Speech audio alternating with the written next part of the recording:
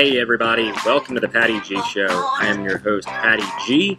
We are here on site at Building 5 in Baton Rouge, Louisiana. Today's guest is Meryl Kennedy of Kennedy Rice Mills. We're going to be learning about the agriculture industry, rice farming, technology, some connection she has to Kellogg's. Who knows what we're going to get into. But before we get into that, I want to give a big, wonderful shout out and thank you to the amazing folks that bring you this show each and every week. Horizon Financial Group, Falaya Real Estate, Mercedes-Benz of Baton Rouge, Lake Men's Health Center. You know our outfit is brought to you by McLavy Limited, and our location is Building 5 Restaurant here in Baton Rouge, Louisiana. Without further ado, Meryl, welcome to the show. Thank you, Patty G. Glad to be here. I'm so excited to learn more about your business, what y'all have going on, and ultimately just everything technology. I hear y'all are big into tech over there at Kennedy Rice Mills. Well, you know, technology is a journey for sure, but we have been moving in the right direction, I think. And it's a little bit slower, I feel like, from an agricultural perspective in some ways, but we're excited about what the future has to bring for agriculture. Good. So for those that may not be aware, who are you and what the heck do you do? Yeah, so Meryl Kennedy, I am the owner and CEO of Kennedy Rice Mill. Family business, right? There actually is 4 daughters, farm family. My father started as a farmer. And so, you know, we have been taking rice from the field to a finished product for a long time now. Actually take rice from the ground, you know, from the seed level through the dryers, milling, distribution. And then now we actually have our own brand called Four Sisters. So, okay. So yeah. You used to grow up going through the fields with your dad and riding along in the tractors with him. I mean, walk us through that childhood of living out in the farm. Yeah, you know, it's so interesting how people are amazed by, you know, what it is like to live in a rural area. But the town I'm from, Meryl, Louisiana, up there on the northeast corner, you probably never heard of it, north of Monroe. About 500 people, really very special place, right? 500? 500 people. So, holy smokes. Yeah, it's not even really a town, it's actually a village. So it truly does take a village to raise a child, I guess. But, you know, my father loved farming, still loves farming. That's really in the root of who he is and what he loves to do and loves to be outside. And so when you have 4 daughters, you know, you just make do with what you got is what I always tell people. And he didn't hesitate to take us out there and to really teach us about, you know, what agriculture meant to him, what the land value is, and how to take care of the land. And so there was many weekends spent just riding around in a pickup truck with him, you know, with me in the backseat, really with one of my Harry Potter books. Frankly, you know, thinking, when are we going to be done? But I'm so grateful for many of those moments now, you know, when I look back and just that slower pace of life, frankly. Yeah, it's a whole lot slower and laid back, but at the same time, you know what you're doing is so important to not only your family, but kind of the economy as a whole when it comes down to farming. I mean, that's what everything else is rooted around. I mean, we've got food on the table here tonight that we're going to be enjoying in a little bit, and you can't have food without farmers, you know? Yeah. No, you can't. I think some people just think they walk into a grocery store and food, you know, comes from the fairy godmother or something. But the, you know, really the chain too, right? I think we all during COVID were made aware of just how fragile that supply chain can be, and it really does start with the farmers, right? It starts at the ground level and then works its way up. So there's a lot of people involved in putting food on this table, you know, all the way to the people that, you know, prepared it for us in the back tonight. So I thought it was awesome that you decided to bring me here. I've never been to this place, but it's incredible. I'm going to be back, so I'm looking forward to trying some yummy things. It's a little far of a drive from North Louisiana to get down here just for dinner, though. You know, you'd be surprised what people from the country do. You'd be surprised. It's just a country mile is a whole lot further than a city mile. You're absolutely right on that one. You're absolutely right. So growing up, y'all had your family farm, but then along the way, you and your sisters, at some point, did y'all foresee that y'all were going to take it over? Was it kind of ingrained in you. How did that process happen from, growing up to in the back of a pickup truck reading Harry Potter to one day saying, I'll be the CEO of this organization that my dad runs? Yeah, I think it was a little different for all four of us, and each of us has kind of our own storyline when it comes to that. But our father always did really encourage us, and I don't, know that necessarily he wanted four daughters, but at the same time, he never really was shy about, really encouraging us our, entire life. Hey, come back, you can work for me, those kind of things. For me personally, I had no desire to come back, frankly. What was your path? I was out of that small town as just fast as I could get. And I ended up going to the University of Georgia and graduating in international affairs. Thought I was going to, move abroad. I mean, I was That's a big long, shift. long gone, frankly. And he told me that he was not going to pay for me to get my master's unless I worked for him for a summer.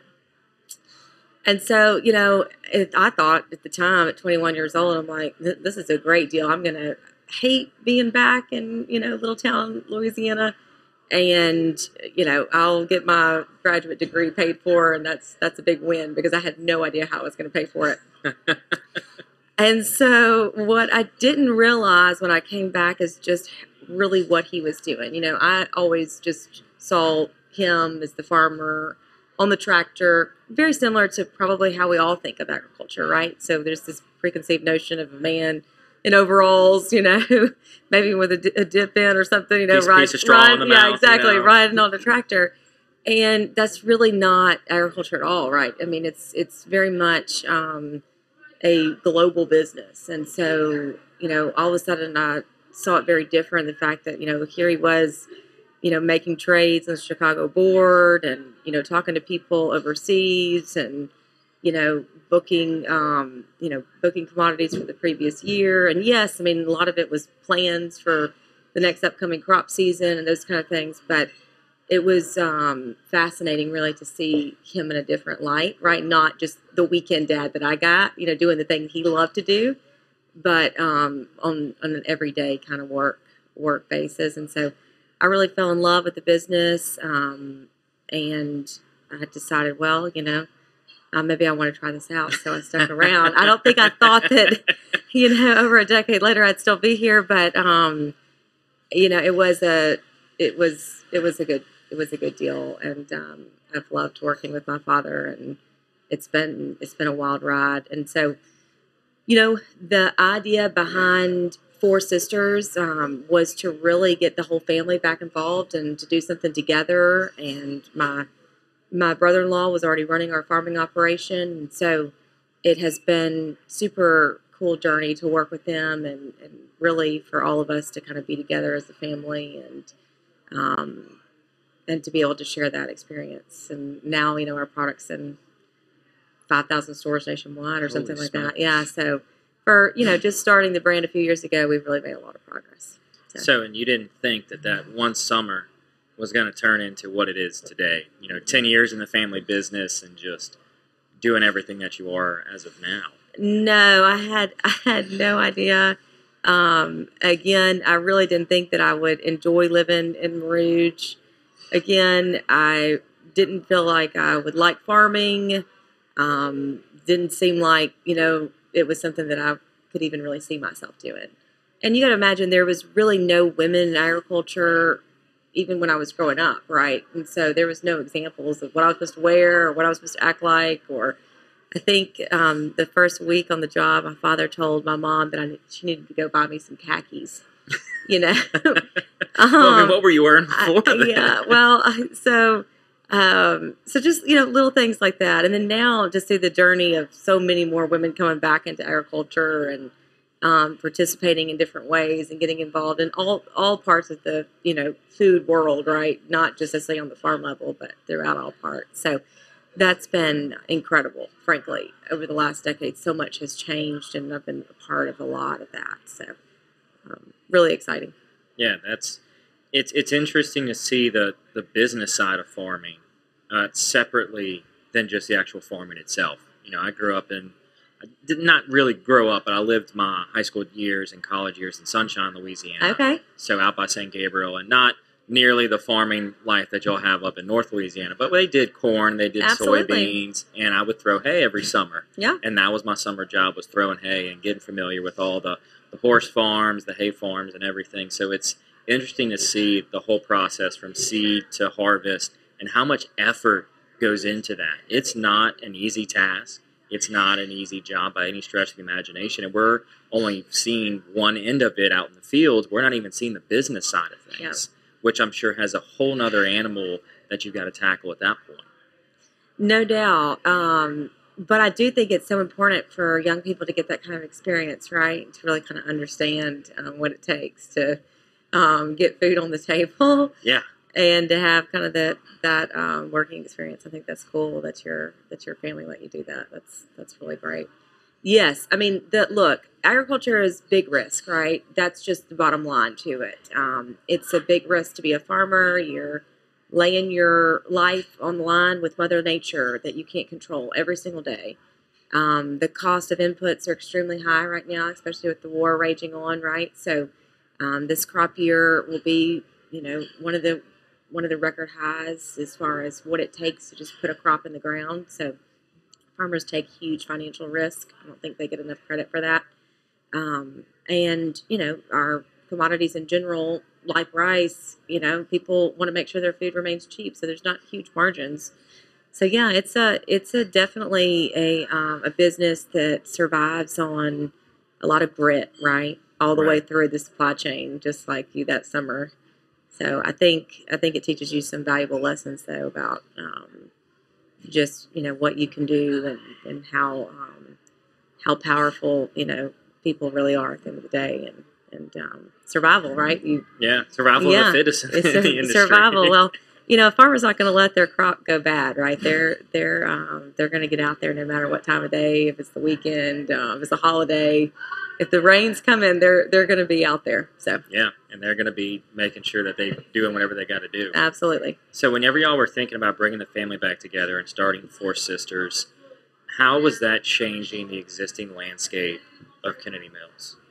Yeah, so we built Kennedy Rice Mill in 2012. Is when we actually started milling rice there in Meryl. And so that really reshaped kind of our business in general. Honestly, we, until then, had been operating some other mills, but had never really owned our own mill. So we built that plant from the ground up and started doing a lot of bulk business, right? So we've been shipping rice internationally. You mentioned Kellogg's at the beginning of this conversation, but they were one of our early customers, right? And still are a great customer of ours. And then we do business with a lot of people like Anheuser-Busch and Mars and a lot of the big guys. A lot of our products end up in Walmart, right? So we were selling rice really to a lot of large CPG companies in bulk, and then they were either further processing it or putting it into a bag. And they wanted to tell our story. Like they wanted to come to the farm and, really show what farming actually looks like now, right? It doesn't look like that person that I even imagined as a child, right? Maybe it looks a little different, aka me. So, it was incredible to have them out there to the farm, to teach them, to show them, have them tell their customers. But we really weren't telling the story from our own narrative. And so from our own perspective and from that light, right? And so we've really felt like, okay, well, maybe it's the time to start our own brand where we can really tell that personal journey in a way that's authentic, right? And in a way to kind of maybe spice up the rice aisle a little bit. And so that was really the idea, is take a little grain and make a big difference in the world, and do that in an authentic manner. And that's who we are. We're four farm daughters. We're Four Sisters, right? Right. That's an easy name to bring. Absolutely, and it tells that story kind of up there in your face, in a way that allows you to kind of relate to the family. And I mean, just like you and I are doing right now, food is about sharing, right? It's about the family table. It's about enjoying with people that you love, and that can be family, that can be friends, it can be wider range, right? But it brings us together as humanity. It really does. Well, and especially in in Louisiana in general. Absolutely, it is part of our culture. Yes, it's part of our culture. Yes. It is what people or look forward to on the weekends. They look forward to family functions where they're going to have a meal. They talk about, what are you going to cook? What are you bringing? What's your dish? You know, we've got Easter upcoming. People are talking about what they're cooking, looking forward to a Friday crawfish bowl during Lent. Like, it's a Louisiana tradition to gather around food and just enjoy each other's company. I mean, it's one of the things that makes Louisiana special, in my opinion. Oh, 100%. Yeah. And it's not just the fact that our food is, frankly, probably the best in the world, but it's also because of that camaraderie that you're talking about, right? That kind of shared, and, you know, you can solve a lot of the world's problems if you'll just come together every once in a while and be able to kind of relate with different people. And, you know, until COVID, we actually had a lady in our office that cooked lunch for everybody every day, and we would sit around and we would all eat together, right? That was kind of part of the culture of our company. And then, of course, COVID kind of ruined that for everybody. But again, like the message is still the same, which is, you know, if you can break bread with somebody, then you can figure out a lot of your differences and put aside a lot of things. Yeah, and I like doing a business lunch, right? Because if you can break bread with somebody, you're more than likely going to be able to figure out a way to do business together. Absolutely. You know, it's that eating a meal is that intimate moment where you get with that other person, and y'all are kind of sharing this shared experience, coming together. Even if you're having like an appetizer or a drink or something, you're still sharing something together. Something. So walk us through the Kellogg situation, because y'all done a big deal with them, right? Yeah, so, you know, it was incredible, but they, we've done several promotional projects with Kellogg's, few that have been kind of in recent years, but the biggest one has been an ingrained program, actually, is the name of it, and essentially we have been working with them to reduce carbon from rice emissions, so methane gas emissions, and it's been super exciting to be kind of part of, because it was a pilot program, and then again we're repeating it this year. But we've actually proven that we can reduce methane gas emissions in rice production. So that's pretty incredible. Pretty incredible, right? And they were really one of the first to say, okay, we're going to kind of step out there and put some dollars to where our mouth is on these topics, right? ESG is a big topic for all of these large CPG companies. And everybody has their sustainability plans, and a lot of people are focused on rice as part of that sustainability journey. But they were really the ones that were, you know, at the forefront trying to solve some of these big issues, frankly, and using technology, to your point, to be able to do that. So Regrow and Syngenta were also part of the team with Kellogg's and ourselves, and they provided, you know, heat maps and, you know, looking at, you know, weather-related patterns and how emissions, you know, plays into all that. So well above my head when it comes to science, but super grateful to be part of that program. And then from that, they actually, you know, told that story to a lot of their consumers, and then featured Four Sisters on the back of one of their Kellogg's Rice Krispie treat boxes. So, and some of their other cereal boxes as well. They launched a new home-style treat at Walmart. If y'all haven't tried it, it's kind of phenomenal. I think I have 4 packs in my car right now. It's not good to be pregnant and be around a bunch of Rice Krispie treats, I'm not going to lie. But look, you got to eat what you got to eat. You know, I have to say, TikTok says that they you should eat one before you work out, so they're not all bad. They actually are a nice kind of little treat pick me up, but not when you eat as many as I do, probably.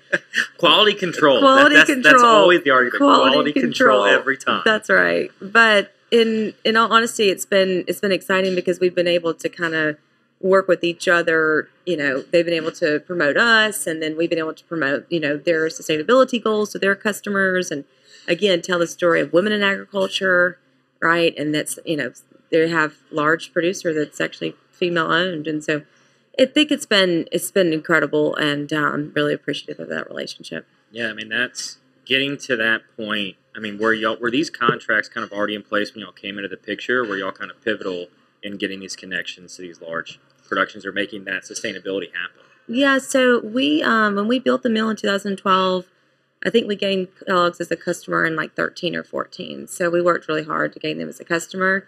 And then just through the years, we've just built, you know, and deepened that relationship with them. And our network, you know, we grow some of the medium grain for their products, and then we have a network of farmers that also grows that medium grain. And so they just look at us when they're thinking about new innovation or sustainability or different kind of programs that they're working on. And so again, throughout the years, we've been able to work on several big projects with them. What was that like around the dinner table when y'all were able to make the announcement? We got the Kellogg's account. To me, that's got to be huge. Yeah, well, you've been on it every year, so every year it's like that. You're like crossing your fingers. Yeah, exactly. Every year it's a little bit like that. But yeah, I mean, and look, that's part of just my entrepreneurial journey in general. It's a little bit, you always kind of stay hungry, is what I tell people all the time. But you never win an account forever, right? And so you have to kind of always be working on that relationship, making sure that you're in the right place at the right time. And I always tell entrepreneurs that, or people that want to be entrepreneurs, that you've got to be running, right? You always have to be. It's wonderful to celebrate the wins, but as soon as the win's over, you're out for the kill again. So yeah, and it's the process of getting that win, right? That's right. That's the important part to focus on, is how did you get the win, and then how can you replicate that process to continually get the wins? Because getting one win it's fleeting. Yeah. If you get one account and you land it, you've got all your eggs in one basket. That's right. And then, winning it is just the beginning, right? So it's showing up every day. It's making sure that you're doing the right thing for that customer, that, operationally that we provide a quality product to them day in, day out, on time and full, all the things that go into just making sure that, we keep our customers happy. And so, and look, it's never going to be 100% perfect. Things happen, right? Again, we're dealing with a commodity too, so weather patterns and all kinds of things can affect your best laid plans. But I think, again, those relationships and staying true to your word and showing up every single day really makes the difference. Yeah, and being able to tell people that you're going to deliver. Absolutely. And then also having to take the time, I'd imagine, on the business side to explain to some of the customers if it's late, why it's late, because at the end of the day, there's some components that you just can't control. There's a lot of components that you can't control. And look, I mean, if everyone should know that after what we've experienced the last 3 years, right? Oh my gosh, yeah. So if you haven't learned that lesson, then you've been living under a rock, I think. But there's a lot of things that are out of our control, and the best thing is communication. Trying to do that in different ways, trying to use technology to communicate differently, either with its employees or customers or vendors, and it's a journey. Yeah. So you said earlier y'all have like a network of other farmers that y'all purchase crop from. Can you walk us through how do you get those relationships? How do you find them? And what does that look like? Yeah, so we have been pulling kind of from what we call our network of farmers for a long time. A lot of them have been in our network for many years. Before we were in milling, we actually had dryers, and then we would ship rough rice, abroad to Mexico predominantly. So we've been working with a group of farmers for a long time, and then now we're really working with my generation, right? A lot of the dads are still involved that worked with my father. So that's been cool to see too. It's also been really great to see that we have so many young farmers coming back to Merouge. So, Merouge is not a dying town. It's really kind of a little vibrant little town. A lot of young people that are, coming back to the farm. So that's extremely exciting. That's awesome. Extremely exciting to see, because you just don't see that in all of rural America, honestly. It can become a real struggle to get young people to come back to the farm. Well, it's like what you said, whenever you were going to come back for the summer, you still had these different ambitions, in the sense that you wanted to go and get your master's, Absolutely. You wanted to go and do this, and then it was through having to spend a summer in the town, in the farming field, in the business, that you came to recognize the value of it, and ultimately the satisfaction you got from working in the family business. I mean, that's family entrepreneurs and family businesses, they're always going to face that reality, that you can go out, explore on your own, figure out what you want to do, but if given the chance or kind of forced into the chance to work for the family business, you're going to recognize you see why it's carried on for so long, and being able to then say, hey, we made it another generation with the family farm. Oh, it's extremely rewarding. And, I think in general, agriculture really is a business that is passed on a lot of times, from one generation to the next generation. And so when you don't see as many people coming back to the farm level, it is frankly a little scary because, there's just not that, you don't really get taught in school, oh, go be a farmer, right? Right. So there's not a lot of people that choose that career path that didn't grow up in it either. Yeah. So it's even a little bit more complicated from that perspective, and the fact that, if we don't have kind of that pool of people that want to stay in rural America or want to come back to the family farm, or frankly, maybe they just have ambitions to be in agriculture and maybe they don't have connections, right? But that there's a path for them to come into agriculture, I think is a big deal. So, and we were talking a little bit beforehand on kind of an avenue I think that'd be beneficial to get them interested in agriculture. And you were talking about you were going to do your own podcast. Yes.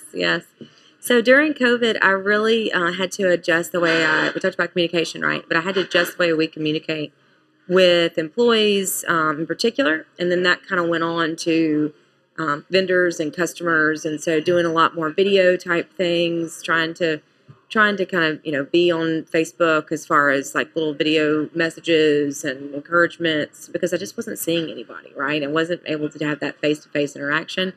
And Zoom is great with my personal team, but, we have a lot of employees that would never see me on a Zoom call, right? Because they're not connected in that way to me. So I started doing a lot more just kind of different types of communication, trying to figure out what worked and what didn't work. And that really led me to the podcast, and we started a podcast called Rice Up Your Bowl. Now, I have to tell you, I have total admiration for you, as I told you, because it is a lot of work running a podcast. And so I haven't been that diligent in recent months, frankly, but we do plan to kind of get it going again and try to move the ball forward, because I do think that it's a really good way to bring people to the farm, right? Right. And to get that audience that maybe doesn't understand rural life.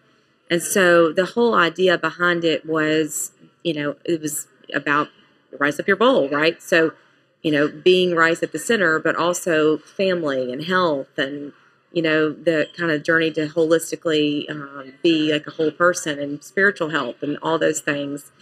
And so that's kind of, in a way, to me, what rural life is. I always tell people I don't need to go, to the spa and relax, because, my backyard is it's a relaxing relaxing place, right? So I do think that it helps for people that live in a metro area to be able to relate to somebody that maybe lives a little bit different from them. I know that I love to come down here and enjoy y'all's good food and eat out with y'all, right? And I enjoy city life, and so I think that other people would enjoy country life if they had the opportunity. Oh my gosh, yeah. So, and like anytime I go back to my parents and go back to the farm, and being able to go out in the pastures with my son now, and he can see the cows, he can see the chickens, and we go and pick eggs and do that slow down kind of life. When you get out there, it's like everything else is gone. You don't hear anything. You don't hear the noises of the city. People do. The noise thing is hard for people sometimes. Just how quiet it is. Oh yes. Yeah. When we first moved there, my dad came downstairs and he was like, "Y'all hear that?"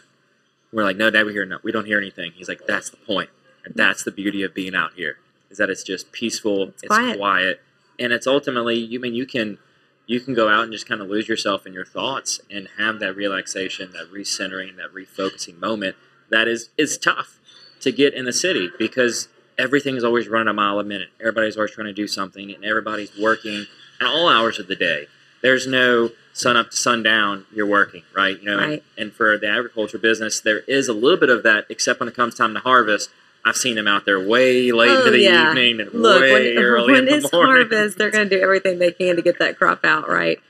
Or, as I mentioned earlier, if there's weather coming in or some kind of event. But there definitely is a slower pace of life, right? There's just not as much to do, to your point. There's not a party to go to every night or a restaurant to go to. I always tell people that, you have to learn how to cook or you're just not going to eat, right? Yeah. So, you can only eat so many microwavable meals. I guess you could continue to eat that, but, you kind of have to learn how to cook. You have to learn how, to kind of survive on a slower pace. And it does bring you a lot of joy, I think. Frankly, COVID really made me appreciate it. I was traveling a lot before COVID, and so I wasn't in Marouge as much. But since then, I've been able to really live in Marouge. I always have lived there, right? But just really live there, slow down, and enjoy kind of life there. And I have loved to, really learn to love it even more. When I think COVID, that was one of the best things that happened in COVID was the slowdown of life on a global scale, right? Absolutely. Everybody had to slow down some extent. Mm-hmm. You couldn't travel as much. You couldn't go to meetings as much, at least in person. And for some businesses, the shutdowns were terrible and all that. But from when you look at it, and I'm sure there's going to be tons and tons of studies done now that people are kind of coming out of it and getting on the other side. But when you look back at the moments of staying at home and working and what that really brought to the surface in some people's marriages and some people's relationships, I was fortunate in the sense that my wife and I loved working at home together, but I know some people weren't.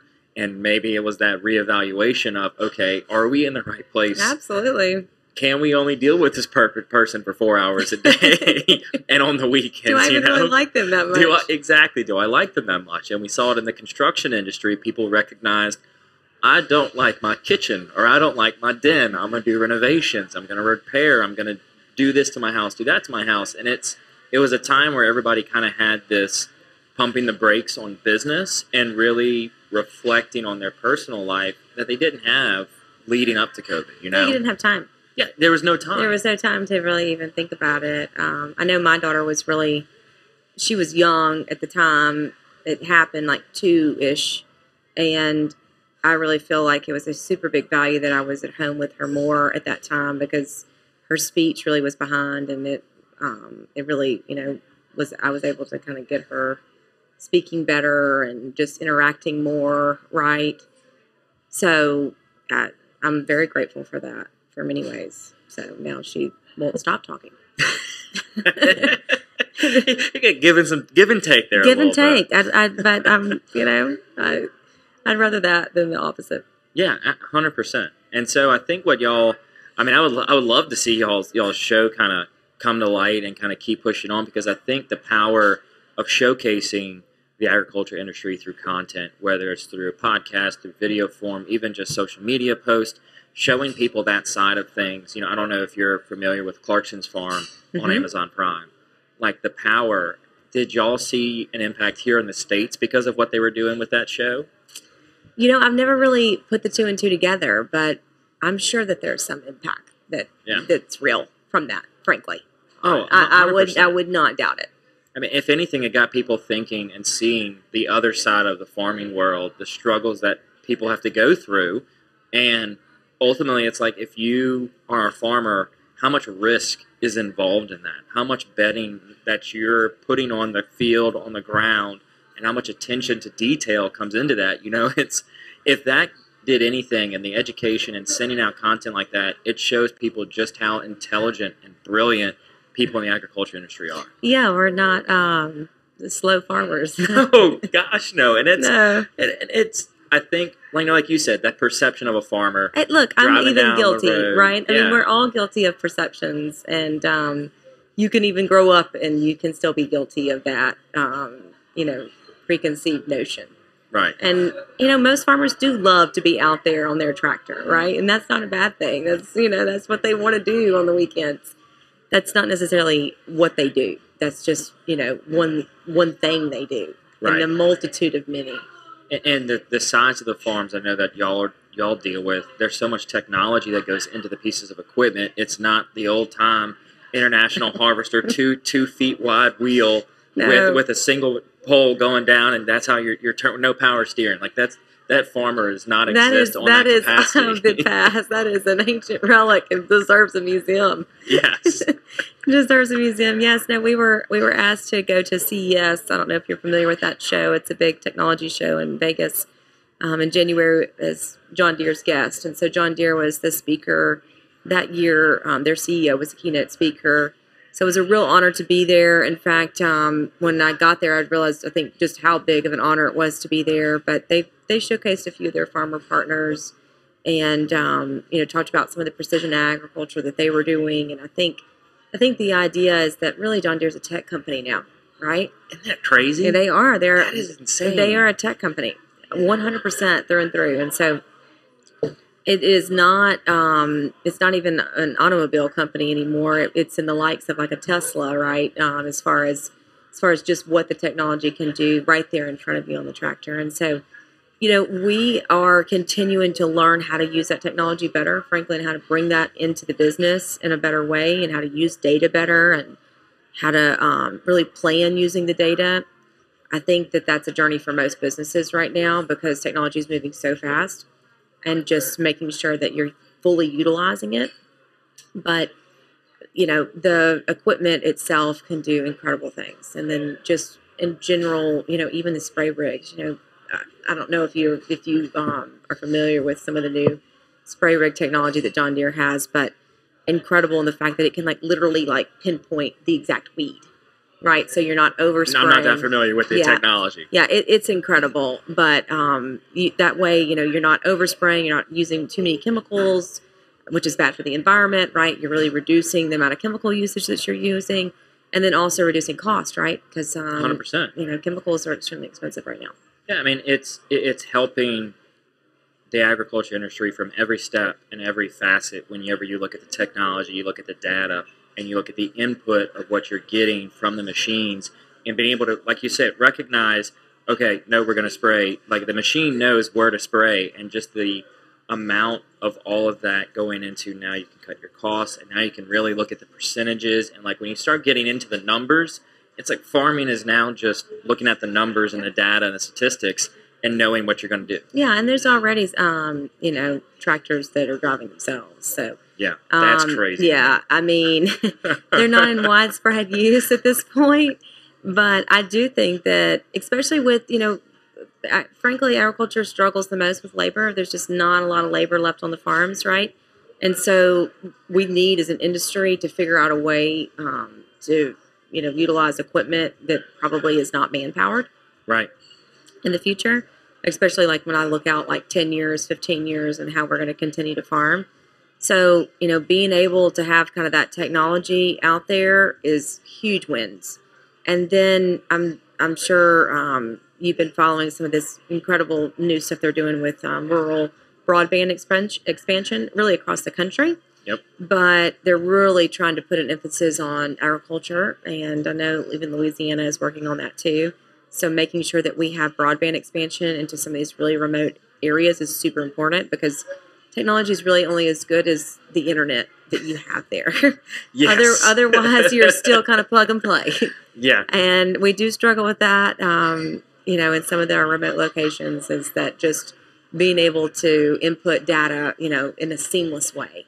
So, and then whenever you have that ability to have the broadband and have the internet and the speeds, you now have another amenity of life.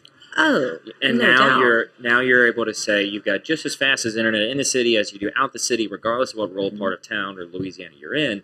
And what that, in my eyes, does is takes the younger generation and starts making them look, oh, maybe I can have a better way of life. Exactly. It's less expensive, a little bit slower pace. You already saw a lot of young people start moving back to kind of more rural areas or even smaller cities over the last couple of years because they want a different pace of life. And I think you're absolutely right. I think you'll see more people kind of choose a different style of living. And then with businesses being more and more open to remote working, if you're in the city, doubt.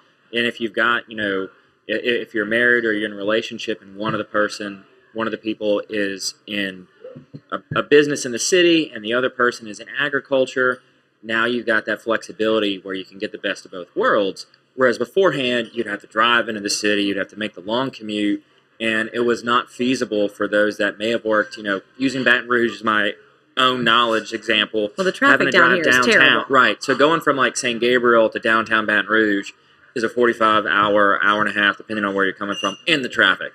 And that for most people is too long of a commute to have, within the same quote unquote city, within the same city limits. But when you look at the ability now where you can possibly work for 2 hours from home and go in later past all the traffic and still have the great access to all of your connections, all of your work is still in front of you, it's changing the landscape of rural life and rural development. And I think it's just going to be huge for what y'all have to do and allowing y'all to bring in tech that goes off Wi-Fi.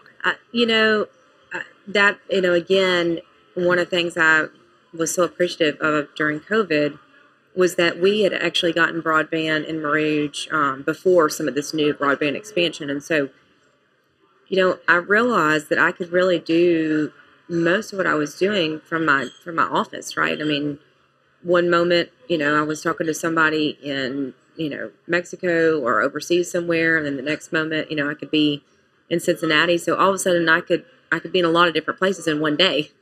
And not have to hop on a plane. And not have to hop on a plane. Yeah. So that, that still is somewhat of a challenge. We have a fairly good airport in Monroe, but again, travel is challenging now, and it was then too. And it just makes life a lot easier. And to your point, people, even that live in cities, the commuting, you have 24 hours in a day. If you spend 2 hours in your car, it's not a really fun way to spend a big percentage of your day.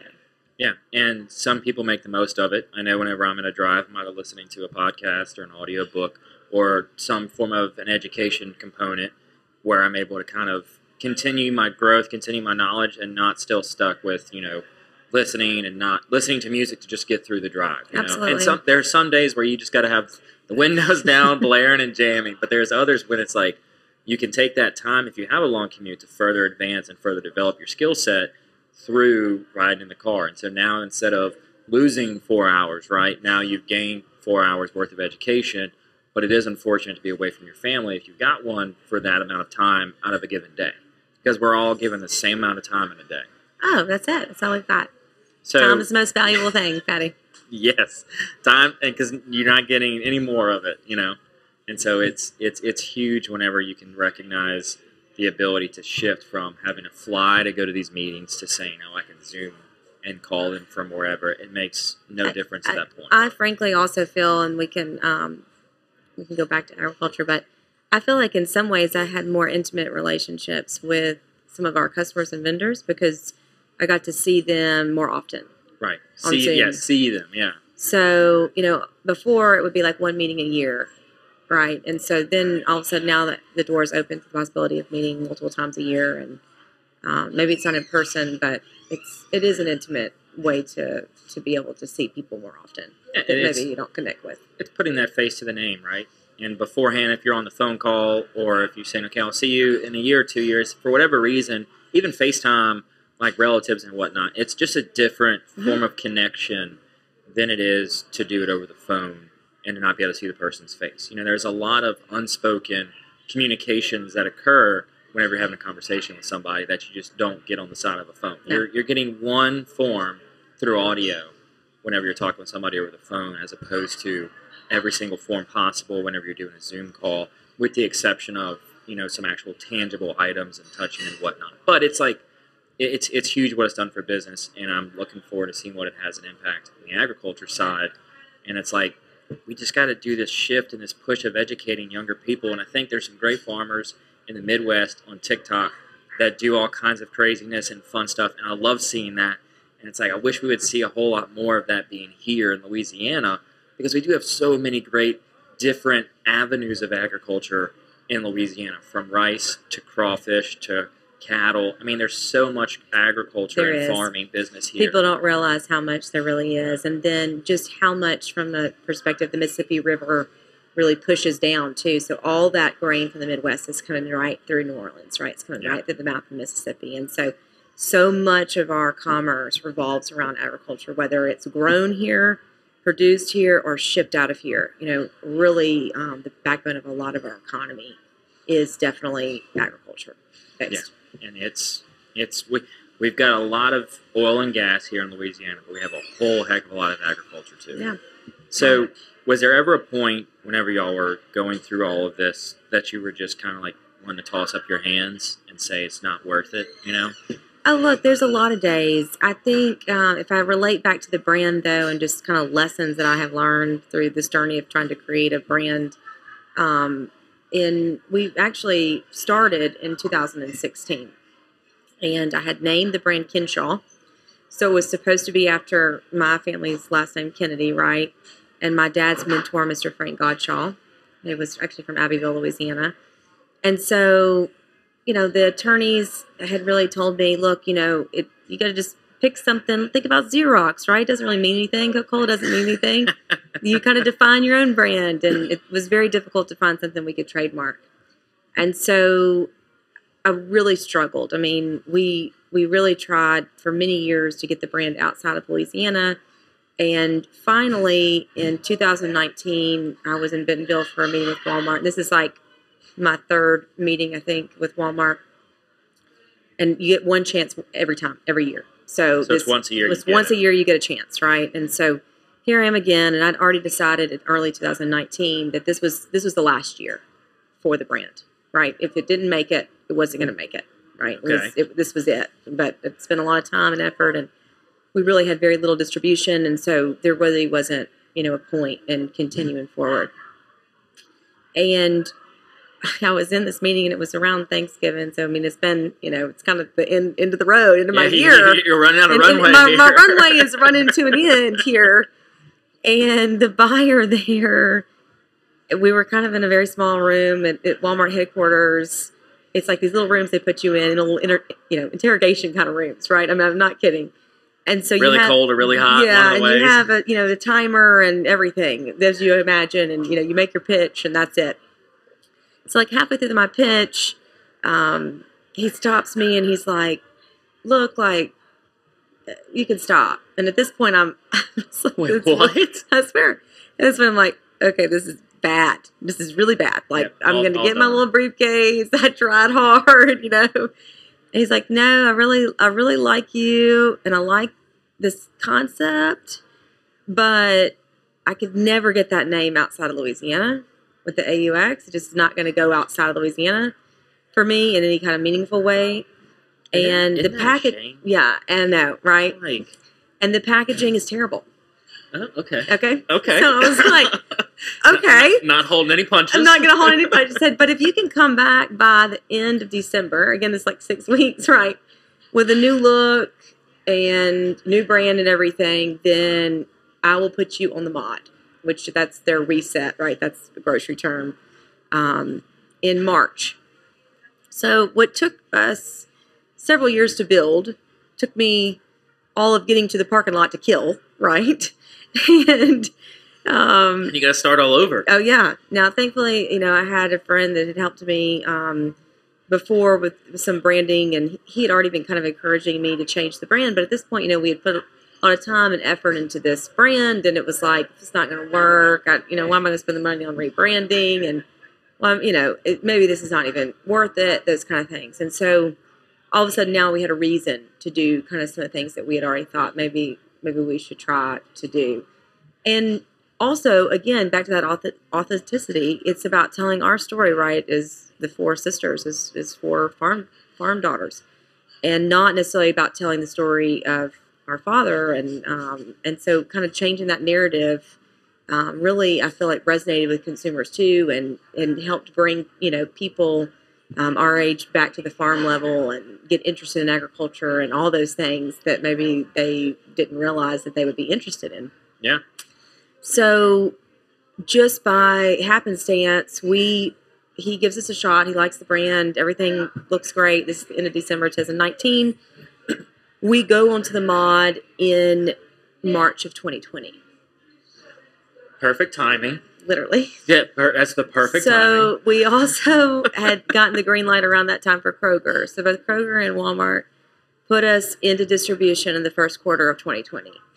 And before that, really, I think people didn't realize that we were going to be able to kind of supply them in a large way.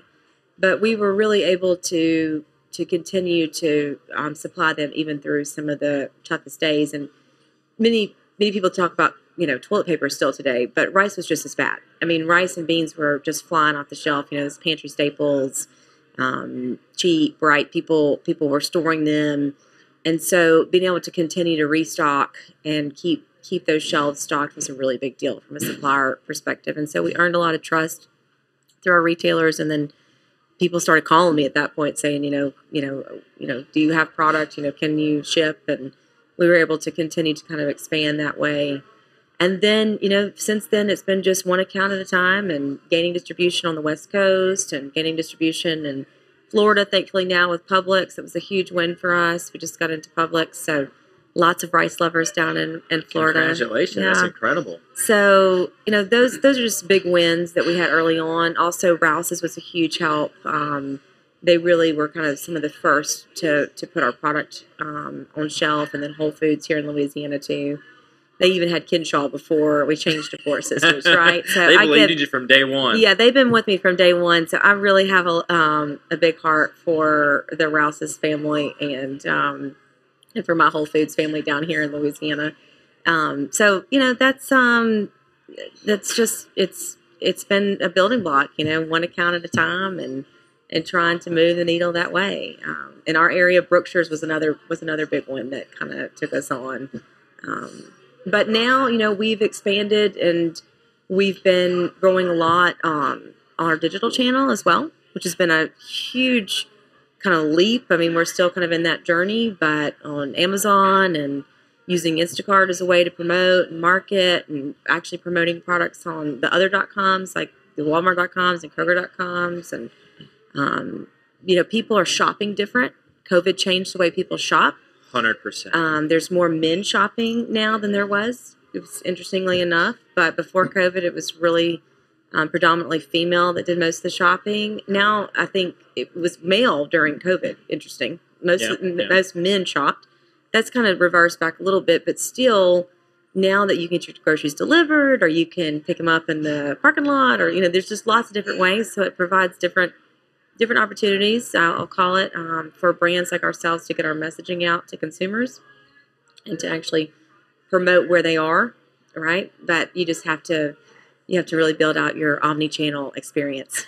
Is the technical term for it, but you got to look good on shelf and in that digital cart.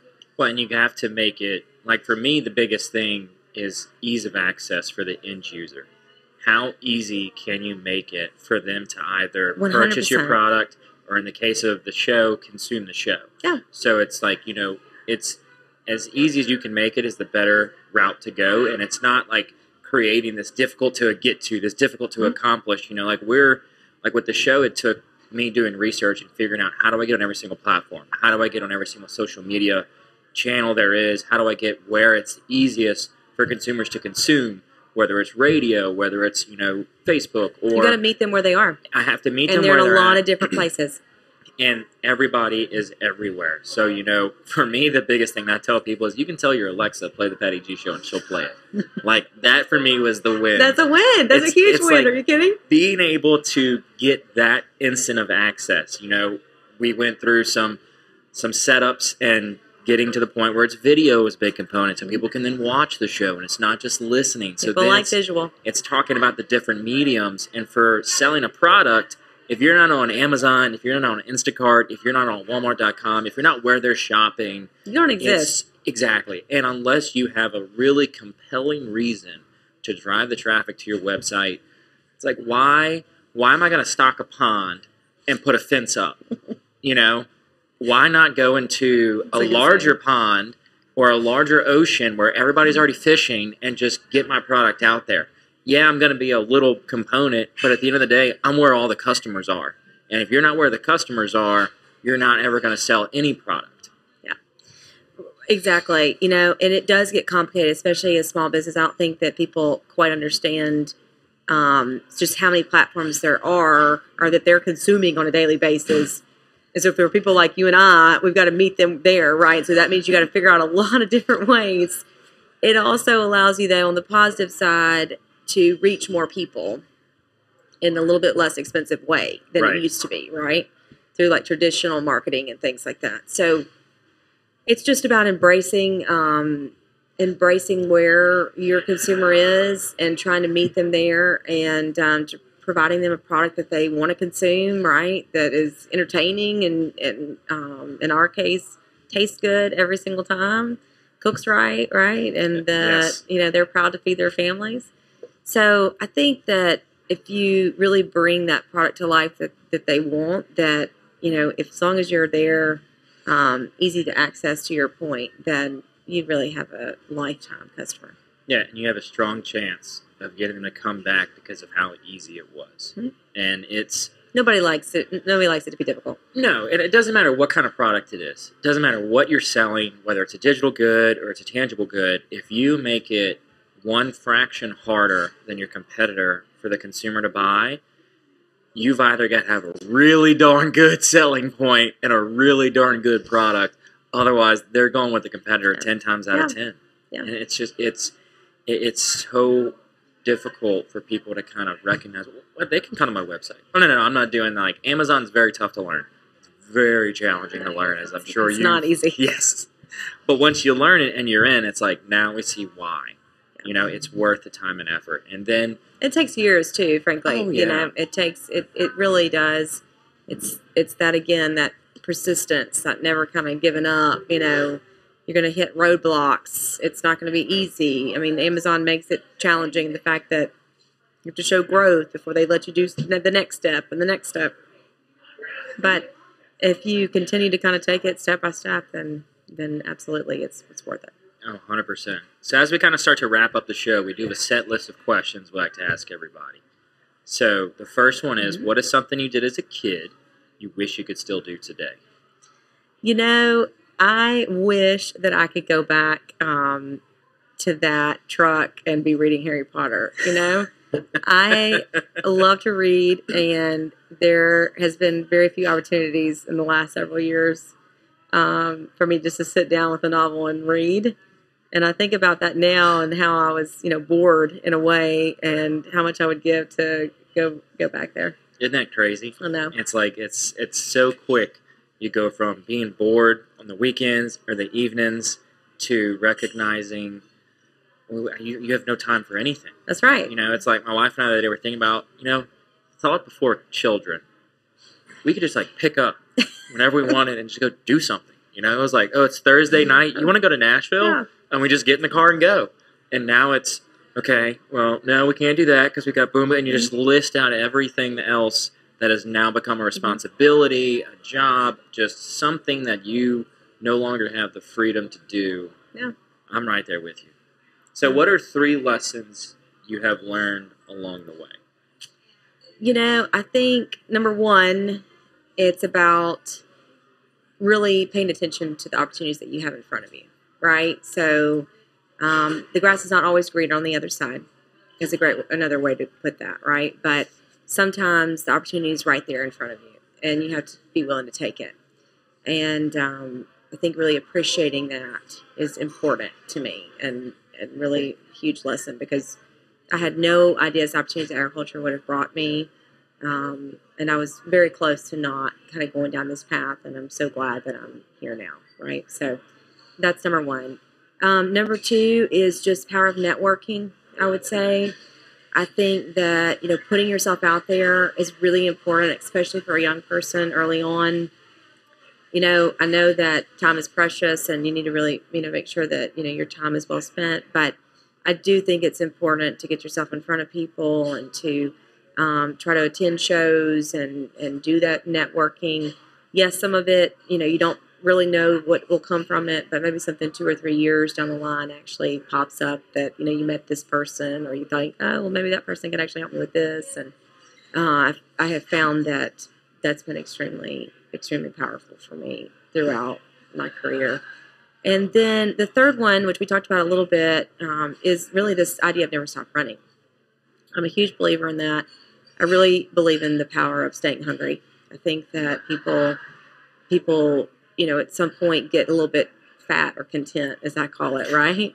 Yeah. And, you kind of say, oh, well, I've done all these things, and all that's great. And look, I probably should celebrate the wins more, frankly, because, you work so hard, and it's exciting when you get one of those big fish on the line, and it's just incredible, right? Just, the things that happen. But at the same time, that kind of always kind of hunger on the back of your mind, I think, keeps you from, not resting on your laurels and kind of having the drive to continue, because, success and failure, they're always around the corner from each other. So right. They come hand in hand. There's many days where I am not, I walk out of a meeting and didn't go my way, only, to get a phone call that something remarkable happened the next 15 minutes, right? So they go hand in hand a lot of times, and you win some and you lose some.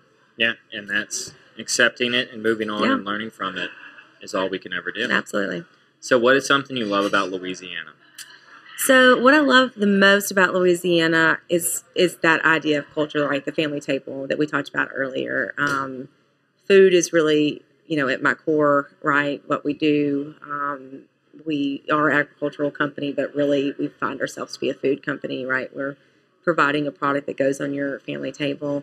And so Louisiana is just an incredible place for all things culturally around food and the table, and what we talked about earlier as far as bringing people together. And I love that about Louisiana. I also think that we are totally underestimated for how incredible our outdoors are and just how incredible, our weather even is. I mean, yes, we have hurricanes occasionally, and yes, it's hot in the summer and all those things. But, pretty much everybody in Louisiana lives pretty close to water. Yeah. And, you can go outside for, it's not expensive to be able to, use a park. We have incredible parks throughout the state. We have incredible resources at our back door to be able to, go out in nature. And it's the sportsman's paradise, right? Right. And so I don't think we talk about that enough, but the idea that, you can be outside and enjoy the outdoors pretty much all year long, I think is one of my favorite parts about Louisiana. Yeah, we've got some enjoyable weather for sure. Yeah. And the mosquitoes come out every now and again. But nowhere is perfect 24/7. I'll be honest with you, I would take our hot summers for some of these Arctic blasts that I keep on hearing about. Yeah. And today, it's 88 degrees. It was in Baton Rouge. It's awesome, beautiful spring day. And oh yeah. So I just think that the outdoors is really your backyard, pretty much for all Louisianans, and it's again. There's access to it for all people of all different walks of life, income levels, and that kind of lifestyle, I think, leads people to be happier people, and they can get out and enjoy God's world and really kind of be out there in nature. I think is something that shouldn't be underestimated. Oh yeah, and I think COVID kind of opened up the doors to that too, with people going on their walks, being home with their families. You had to get outside because you were cooped up all day. Yeah. You didn't want to stay inside anymore. So I think, yes, getting outside, just going for a walk is just such a relaxing, reconnecting element that people often miss in a day. Yeah. So for the final question, what can I do to help you? I'm just super proud to know that this show is really amplifying the voice of entrepreneurs. So I appreciate, you amplifying people outside Baton Rouge too. Absolutely. And thinking about us up in North Louisiana. I know that most of you are, I guess, focused here in this region. So, tell the story more of people like me that are, doing things outside the city limits, and really, I think that would be a huge win for our entire state. And I think people in general need to hear, what really is happening in Louisiana and how awesome a place Louisiana is to live and work and grow a business and a family and all the things above. Oh yeah, and also recognizing that agriculture is really a tech industry. Absolutely. You can see it in John Deere's stock price too. It is not a tractor company. It is a tech company. Well, thank you so much for coming on, Meryl. I really appreciate you making the drive and coming here to Building 5 and sitting down with me at the table. It means a lot. Thank you. Absolutely. And I look forward to having dinner. So absolutely. Appreciate it. So we're gonna go have some chow, everybody. But thank y'all so much for watching the episode or listening to the show, whatever form you're consuming us in. I'm really appreciative of your time. I know the guests are as well. We're going to make sure to link everything in the show notes about Meryl and their website where you can buy some of their amazing Louisiana-grown products. And so stick around for that and check it out in the show notes. And want to give a big, wonderful shout-out to the amazing folks that bring you this show each and every week. Hear a little bit more about them right now. Welcome to the brand new Falia mobile app. We took all the same tech that's helped hundreds of people sell their homes themselves and packed it into an easy-to-use app for your phone. When you download the Falaya mobile app on either the Apple or Android App Store, you'll immediately be able to see the power of this game-changing tool. From the seller's dashboard, you can navigate to all the information that you need. We intentionally separated everything into key groups, such as tasks to be completed, buyer leads for your listing, and contact information for everyone involved through closing. When you get an offer on your property, you can simply review and respond all within the app. No matter where you are in the world, you'll be able to monitor everything that's going on with your property from listed to sold. It's truly the power of Falaya in the palm of your hand. Download the app and see for yourself. Falaya, it's real estate reimagined. Thank you so very much to Currency Bank, a proud sponsor of the Patty G Show. If you are looking for a business bank that fosters on 3 core values, relationships, service, and technology, Currency Bank is the place for you. They pride themselves on convenient, accessible, and secure online banking resources where you can manage your account balances, initiate transfers, enroll with e-statements, and more via their online portal. Between the relationships, the service, and the technology, they are going to be that partner with your business every step of the way, regardless of what you need. Currency Bank is the bank for business owners. Thank you to Mercedes-Benz of Baton Rouge for making this show possible. Nick Pentis is a past guest. We love having him on. Listening to him talk about the culture they have over at Mercedes-Benz of Baton Rouge is really an incredible thing to hear. How they treat not only their employees, but every customer that walks through the door. You are more than just a number to them. They're going to give you that white glove concierge service every step of the way. They're going to make you feel like family and take what can be a stressful time in people's life, shopping for a car. They're going to make it so enjoyable and so pleasurable. You're going to want to go back there time and time again for every new vehicle. Thank you so very much for Mercedes-Benz of making this show possible. Imagine taxiing on a plane looking toward the end of the runway. It seems so far away, it's even hard to see it. And that's what the concept of retirement probably felt like when you were in your 20s, 30s, and 40s, way far in the distance, not visible or even a concern. But as you turn 50, something happens. Retirement suddenly seems like something real, something not too far away. In your 50s, you are rolling down the runway. Retirement is getting closer and closer, faster and faster, weeks and months zipping by. But are you even ready for a successful takeoff to retirement? Fear not, there's still runway left. But the time is now. Time to make progress, and time to get a plan. The Runway Decade will help you get organized, get energized, and give you the direction you need to take off to your desired retirement. The Runway Decade. Building a pre-retirement flight plan in your 50s. McLavy's Limited, a proud sponsor of the Patty G Show, has been serving the Baton Rouge area proudly for 40 plus years. Gentlemen and ladies, if you're shopping for your man, there is no other place in the Baton Rouge area to get your clothing, whether it's game day needs, everyday needs, business attire, formal attire, whatever you want. Go over there, see Frank and Ashley. It's a father-daughter duo. They do incredible things in their store. They will outfit you from as simply a shirt that you need for one evening or all the way to a full wardrobe overhaul. They're going to take care of you every step of the way, and be sure and let them know that Patty G Show sent you. Thank you to our wonderful sponsor, Lake Men's Health Center with Our Lady of the Lake Physicians Group.